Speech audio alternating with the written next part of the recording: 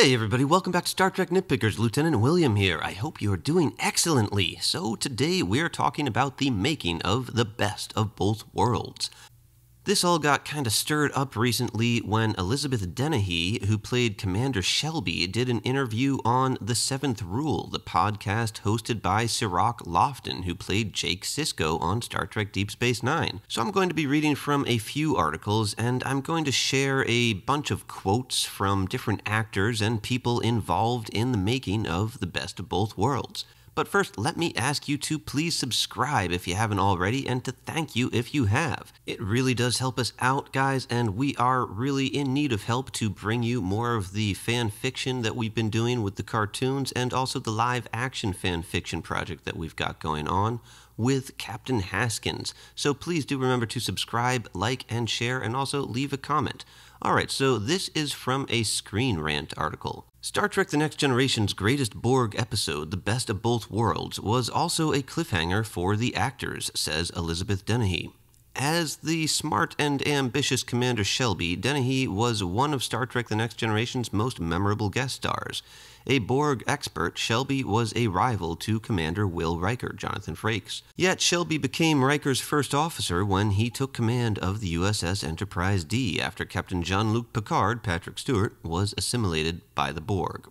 Elizabeth Dennehy appeared on The Seventh Rule, hosted by Cirroc Lofton and Ryan T. Husk, to discuss Star Trek The Next Generation's The Best of Both Worlds, Part 1, which was TNG's first cliffhanger that rocked fans in the summer of 1990. Well, they actually discussed Part 2, too.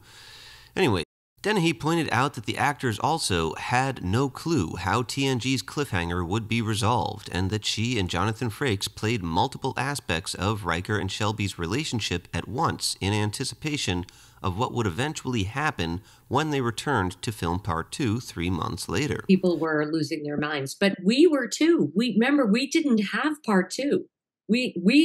I went home to New York for the summer to see friends and stuff, and everywhere I went, people were asking me, and I was like, dude, I don't have the script. We didn't have the script until right before we started shooting. I had no idea what was going to happen. So we were also on tenterhooks. We had no idea how they were going to wrap the story up, where it was going to go, what was going to happen. We had no idea.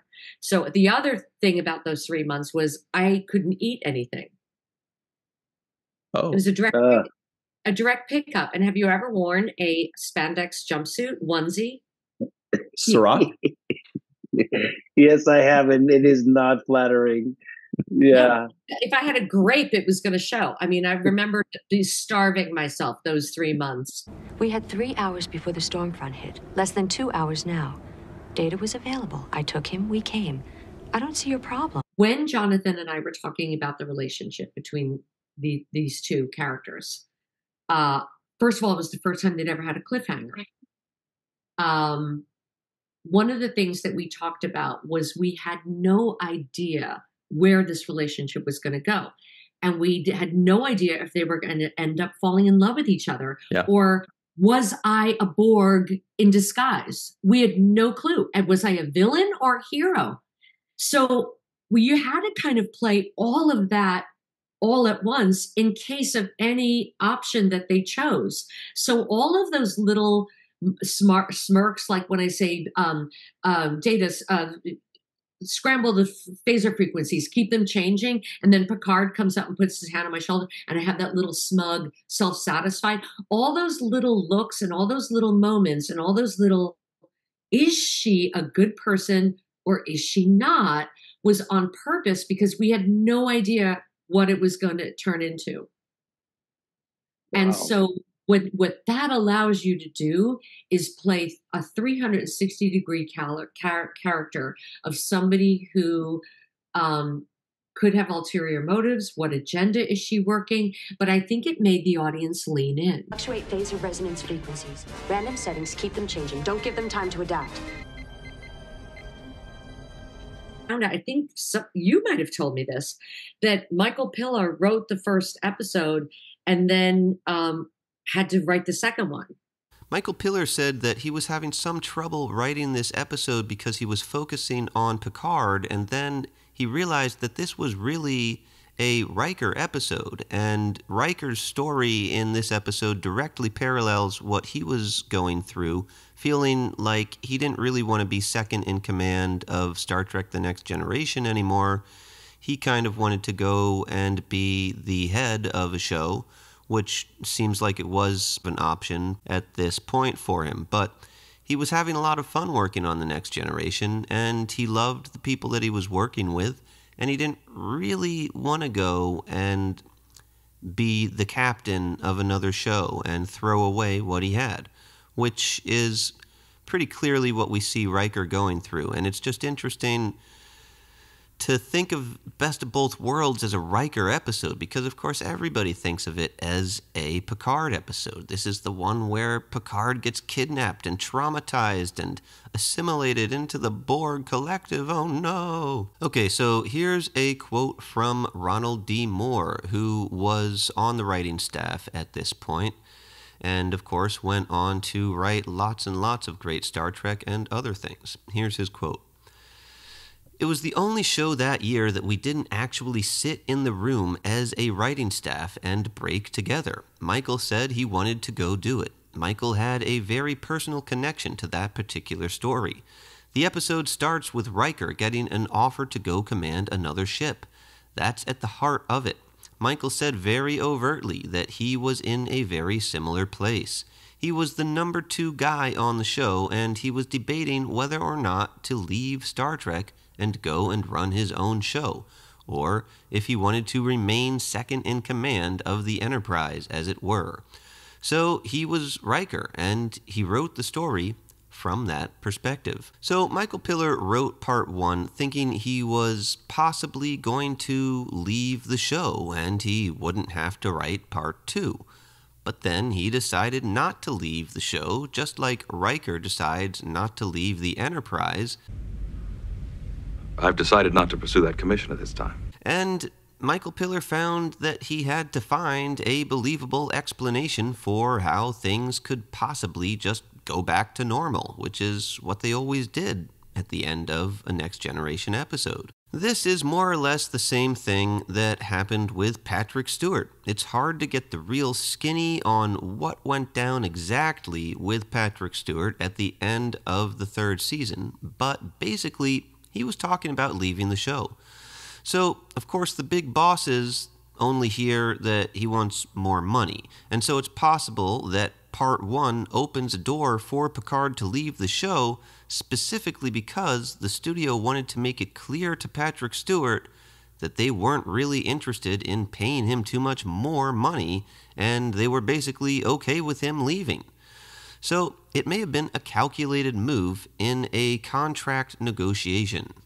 I don't know if it was being used as a negotiating tool. I have no idea. I really don't. I don't know if anybody knows. The Best of Both Worlds was difficult for Stewart, and not just because of the elaborate Borg makeup. In addition to spending 4 hours in a makeup chair to apply the machines to Stewart's face and head, the actor also began to see his personal plight as mirroring that of Picard's.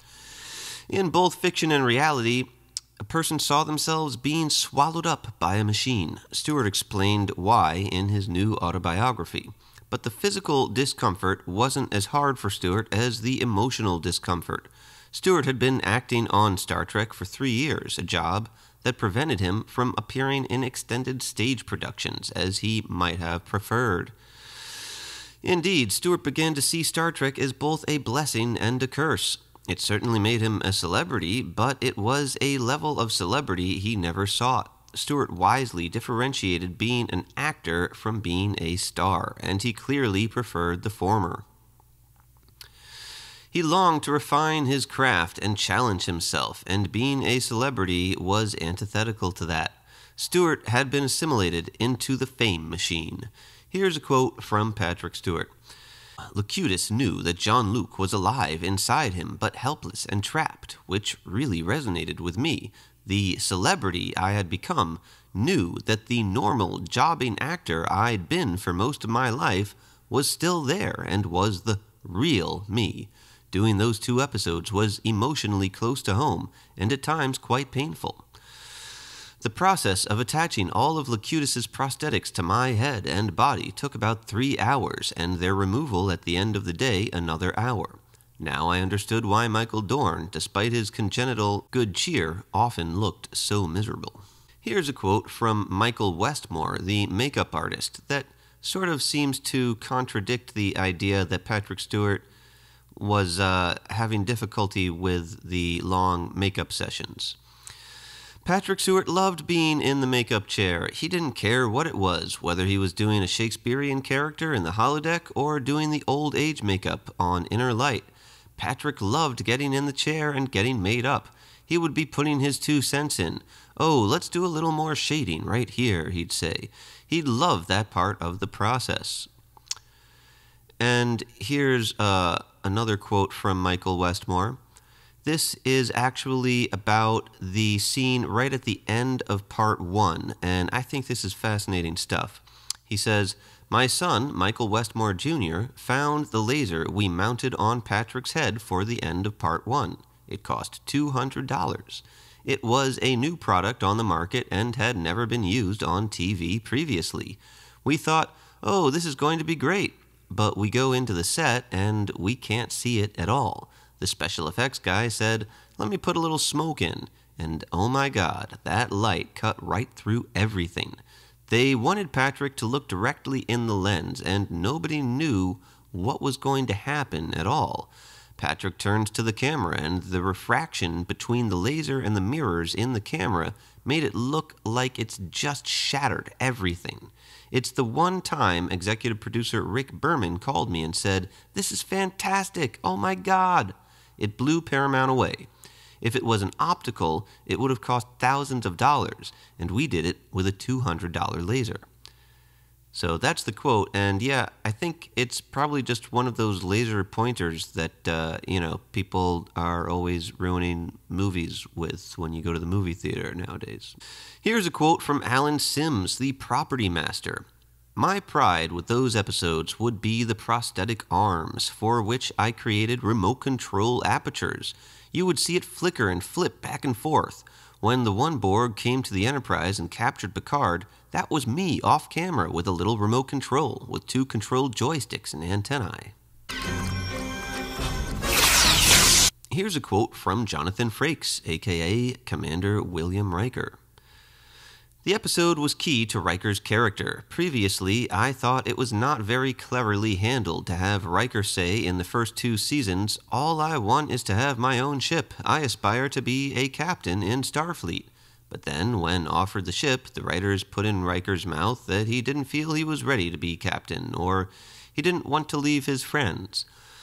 All of us were quite thrilled they had the balls to leave Picard on the Borg cube. I don't know if they were trying to threaten Patrick with renegotiations.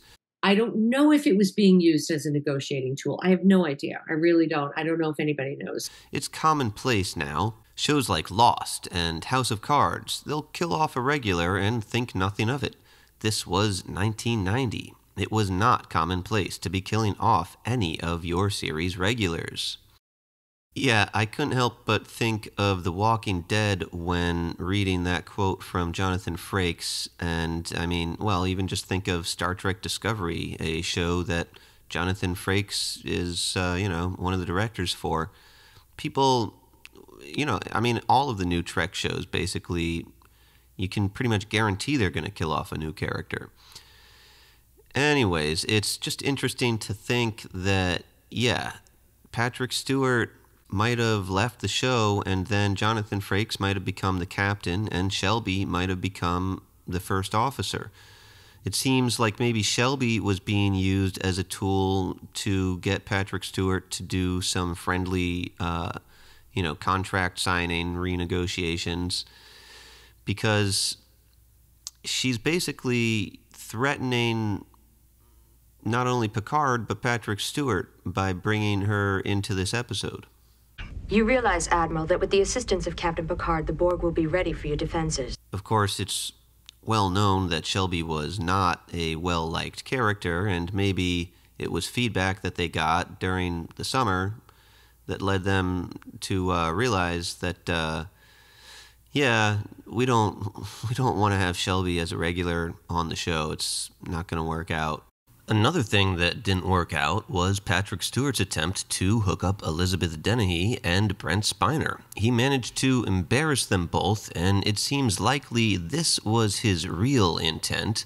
Brent was so shy he never even said a single word to Dennehy. Those appear to be some kind of power waveguide conduits. Shelby was almost as hated as Soren, who actually was a very bad guy who killed Captain Kirk. Malcolm McDowell, who played Soren, actually received a number of death threats as a result of his role.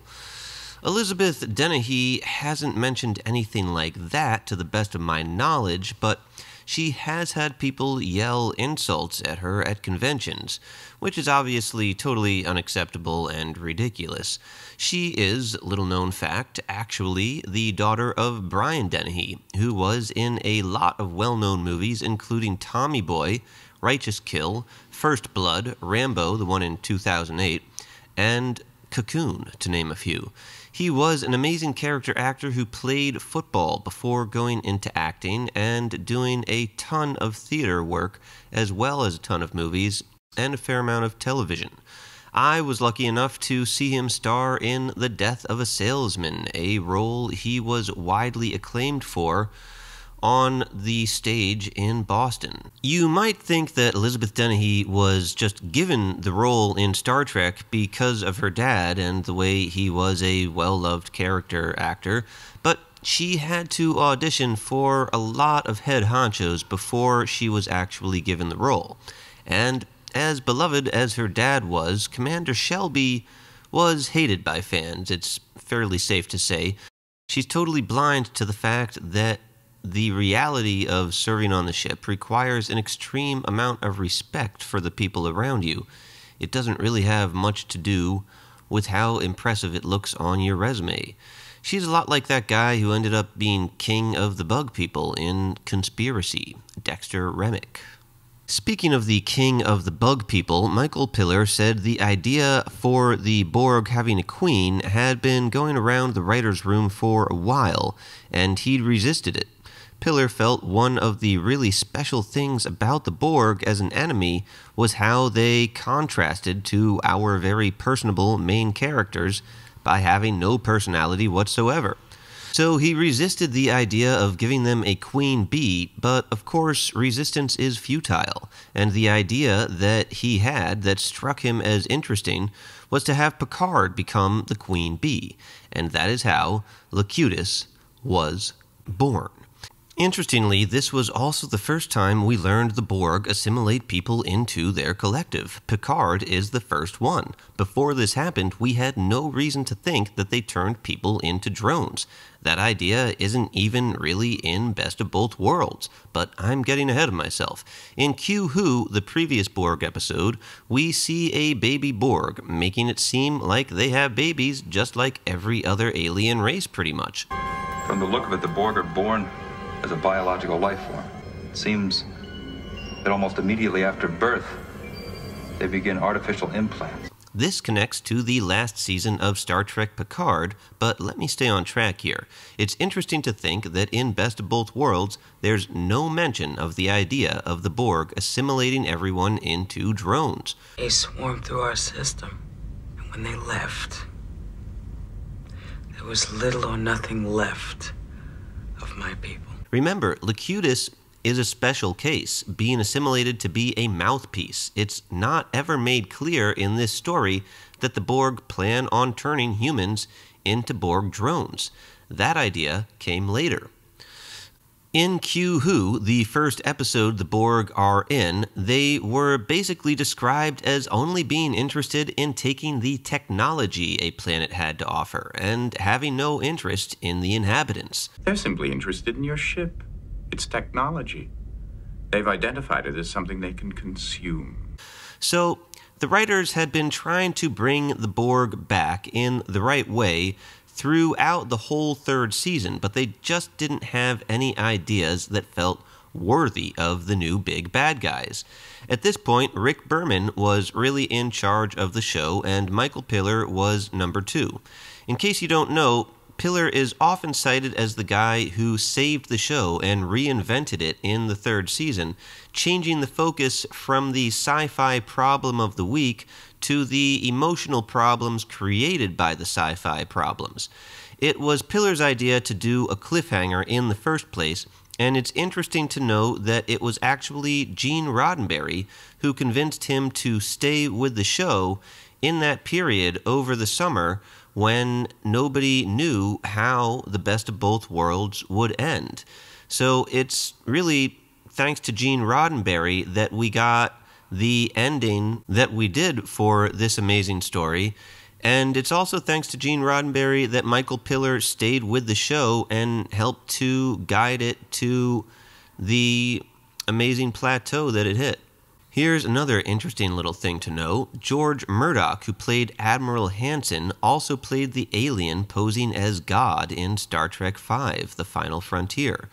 I always found it interesting that his name was Hansen, and this is the biggest Borg episode of all time.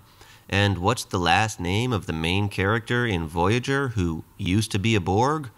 If you said Hansen, you're right. Seven of Nine's real name is Annika Hansen. There is not much chance they're related, though. He spells it with an O, and she spells it with an E. So, since this is Star Trek Nitpickers, I've got to nitpick a little here and point out how odd it is the head doctor of the Enterprise goes on the away mission to the Borg cube in Best of Both Worlds. And it turns out this is pretty much only because Gates McFadden, who played Dr. Crusher, mentioned to Michael Piller that it would be cool to fire a phaser.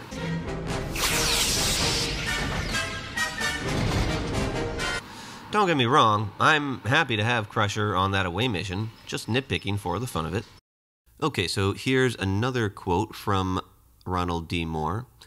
The story really goes to Michael Piller, who was running the writing staff in the third season when I joined the show. In the writer's room, we would often talk about revisiting the Borg. Piller said as the season went on that he thought there should be a cliffhanger, which Star Trek had never done before. And of course, guys, yeah, Star Trek is all about going where no one has gone before. So it only made sense for them to shake things up by doing an amazing cliffhanger. Got everybody talking about the show and wondering what's going to happen. And it's interesting to hear Elizabeth Dennehy talking about how, you know, all of her friends were asking her, yeah, what's going to happen? And she was like, I don't know. We didn't ever get to see the next script. I mean, Michael Piller hadn't even written it yet. It's pretty crazy to think of him basically writing himself into a corner and, you know, wondering if he kind of did it sort of like, I don't know, you know, sort of a challenge, if you want to put it that way, to whoever ended up getting his job, because he basically thought he was leaving the show when he wrote part one. And then, of course, he's, you know, got to figure out, he's got to rise to the challenge that he set up for himself. And now this is sort of an interesting question. How well did he rise to that challenge? Because as popular an episode, a two-parter, whatever you want to call it, story for the next generation as Best of Both Worlds is, you can kind of hate on the ending a little bit. I mean, it's a little bit anticlimactic. I mean, I have to acknowledge, I think it's great, and I especially love the way that it harkens back to Q Who, the first episode with the Borg, where we have them going on to the Borg cube, Riker and the away team, Data and Worf, and they're just walking around collecting information. And it's sort of ridiculous that they go over there to do this in the first place, but they're just like, well, we need more information. Visit the ship. In my opinion, that's the only choice. Assemble a minimal away team. What? And they're doing it and it's going well, but then, you know, they hit on this idea that maybe the Borg are regenerating. Maybe they're asleep, and that is why they are not, you know, attacking. And when Picard hears this, he's like, oh my gosh, you know, beam them back, let's get out of here before they wake up. In effect, I put them all to sleep. So it's interesting that in the Best of Both Worlds, their answer to the huge problem, their, solution is to put the Borg to sleep. And it's sort of like, what? Are you kidding me? You're not going to blow them up? I thought maybe there'd be some real big explosions and everything. And of course there are, but you know what I'm saying. It's just kind of like, just Betty Bye time now. Okay. Anyways, guys, I would love to hear what you think about all of this. I'd love to know if you have any more behind-the-scenes information that would be cool to put into this ongoing story, because I know we're always going to be finding out more about little cool behind-the-scenes things for all of these amazing episodes, especially really legendary ones like The Best of Both Worlds. So, hey, please do remember to subscribe. Please do like and share. Share with your friends, your enemies, your neighbors, anybody. And, maybe leave me a comment too. And I do encourage you to go and listen to all of the Cirroc Lofton 7th Rule podcast with Elizabeth Dennehy. And really, they've got a lot of great content, so check it all out. It's great stuff. Subscribe to their channel. Thanks a lot, guys. Now, live long and prosper and Kapla! It was really hard to keep a straight face with them, especially when the ship gets hit. When the first time, and they were like, so is this a 4? Is it a 7? Is it an 11? What is it? And I'm like, what are you guys talking about? And Jonathan said, well, if it's just like somebody sideswipes us, it's like this. If it's a 7, we're holding on. And if it's a 9, we're flung. And I said, you are kidding me. I thought they were joking. I couldn't believe that was the way they did it. And it was like being with little kids doing, playing Space Alien, like playing make-believe. I couldn't believe that was, you have all this technology of cameras flying through the air, and that's how you do a hit. So it sounds like it's got to be embarrassing on the day of, like, you're like, are we really? Okay, I'll do it if you do it, I guess. It's literally little kids playing make-believe.